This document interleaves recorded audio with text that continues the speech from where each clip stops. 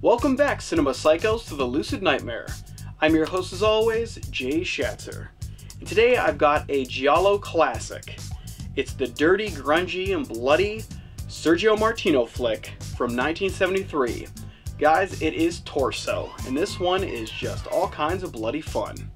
Let's dive into this classic of the genre. Here is Torso.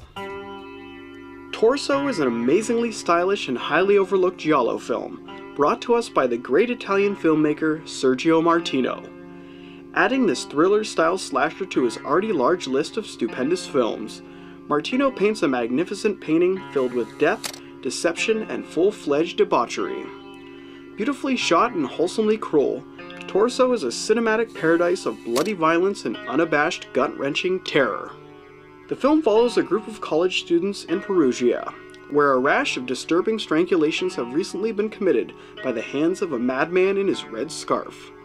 Opting to get out of the city and head out into the country, American exchange student Jane and her group of school friends take a relaxing stay at a mountaintop villa, only to find that the killer has followed them out to their retreat and is planning on taking their lives next. Susie Kendall takes on the role of the beautifully innocent Jane, the American abroad who finds herself in the crosshairs of a psycho killer. Kendall shines in the role, as she plays the damsel in distress to absolute perfection.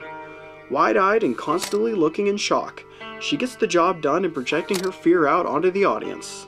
The same can be said for Jane's friend Daniela, played by the doe-eyed Tina Aumont.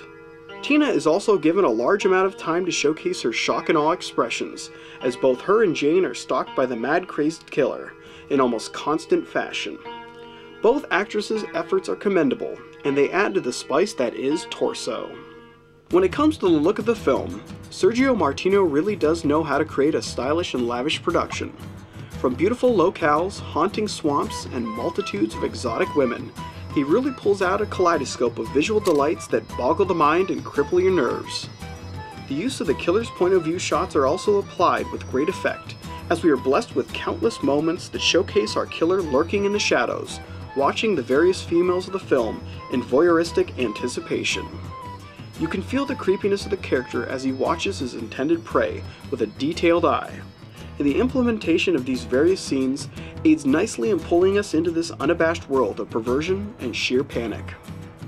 In the end, Torso is an underrated giallo slasher that really needs another chance at being discovered by a new generation of horror fans. This film is shot so personally, and the stylistic choice of putting a voyeuristic edge on the visuals makes it that much more compelling. The setting, the cast, and the pace of the entire film makes it a joy to watch, and the violence that is set upon the screen is unmatched in most Italian giallos. If you love the genre of either slasher films or giallos, then I highly recommend giving this one a chance. It's got everything you need in either genre, including ladies, blood, and a psycho killer. In summary, Torso is a bloody good slasher film with fantastic giallo roots. And gang, that is the classic giallo, Torso.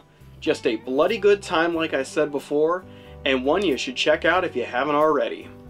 It's a pure classic. Love it. But guys, that's it for me today. Hope you enjoyed that one, and I hope you like what I'm doing here. If you do, please like and subscribe. And if you have time, leave a comment below because I'd love to hear from you. But until then, I will see you with the next movie review. Take care.